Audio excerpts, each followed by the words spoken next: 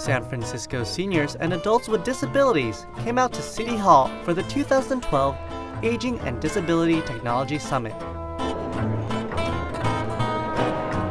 Attendees learned about the benefits of digital literacy from various speakers. The things you're learning, the things you're living, that we all are living, it all involves technology. Workshops, and even a musical performance. We want to stay connected, there's a big old world out there.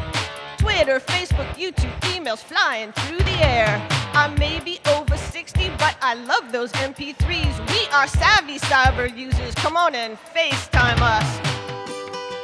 The day also featured an on-site computer cafe, complete with personalized assistance. My organization is Community Technology Network, and we unite volunteers and organizations to transform lives through digital literacy. Folks are coming in to use the computer to learn anything from basic email to Facebook to Skype. It's all over the place. We've got people who want Facebook privacy settings. I had a woman who wanted to change her profile picture on Match.com.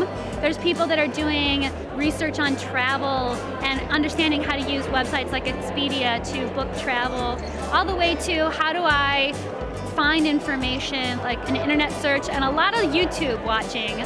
So we've got the headphones out, people are watching YouTube videos, it's pretty great. So our volunteers are located in 26 senior centers around the city, and they're there to help with one-on-one questions, they're teaching small classes, and just helping the seniors with whatever they need. And so for a senior who is interested in becoming computer literate or improving their skills, they can find a senior center near them.